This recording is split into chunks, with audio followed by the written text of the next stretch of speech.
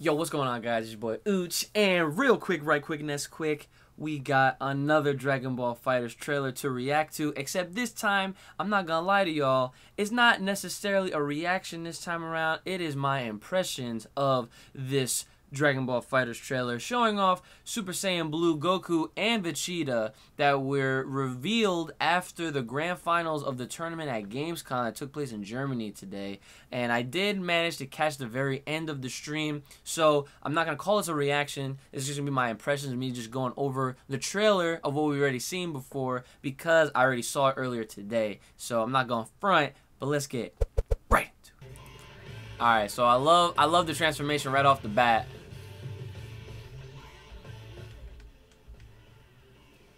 Hey, yo, they really, I feel like they updated the graphics a little bit. Like everything looks a little bit more crisp. At the same time, it looks like they're pulling them right out the anime. Like, I think that's amazing. But yeah, as you can see right here, they're completely new movesets. And from my understanding, oh, Gallic Gun! Let's go. I forgot about that. Big Bang Attack, of course. We got dive kicks. Vegeta got a nice air grab. But yeah, totally new moveset from both characters. Now that was taken from an image, I remember. That punch is going to be dope. And I was right about the Kaioken boost. It's a grab, treated just like the Super Saiyan 3 Kamehameha. Is he doing Dragon Fist? I didn't catch that at all last time. The first time I saw that, John. But yeah, you can access these two characters, I guess, when you pre-order.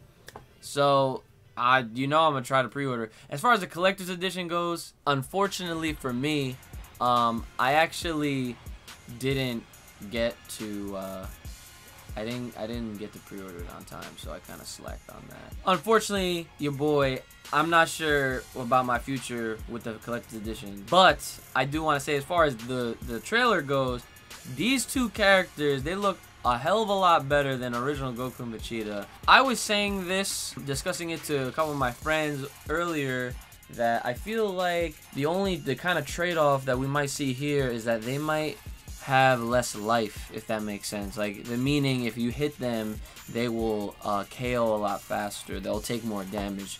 As a kind of trade-off, like, oh, they're gonna get all these buffs, basically a whole new moveset, they're stronger, Super Saiyan Blue, whatever. Realistically, thinking about it, I don't really think that they're gonna be necessarily stronger. I mean, their moves might make them look a lot better, but I feel like it's just, you know, a whole new moveset. You have to think of it like, I don't want to say clone characters, like comparing it to Smash Brothers, where you have like Marth and Lucina, or any other kind of game that might have clone characters, like any of the Mishimas and Tekken or something like that, or even Ryu and Ken. For this, it feels like, and it looks like, it's a whole new slew of moves, whole new move set. We got a little Kaioken, little tease, just like how we got Super Saiyan 3 with regular Goku. I love how they're giving Gallic Gun to Super Saiyan Blue Vegeta, and I'm surprised they're not doing it on regular Vegeta, because regular Vegeta, I believe he has a final flash. Right? With that all being said, that's pretty much my impressions. My impressions straight up, these characters are going to be good. They're going to be great to play as, fun to play as, and I'm looking super forward to getting this game in February 2018. I'm on the email list for Amazon, and I'm really trying to get that collector's edition. So hopefully, if the time arises and they do make more, or I get the notification that I can definitely pre-order some, and I want to get it for a PS4, I'm definitely going to do that. So let me know what you guys think about the characters in the comments below. Like, share, subscribe. Hit me up on Twitter. Let me know what you guys think about that. And especially on Discord. Also, make sure to follow me on Twitch to talk about this and plenty more while I play some games. And please check out my Patreon to support the Uchi Games channel. And I'll see y'all next time.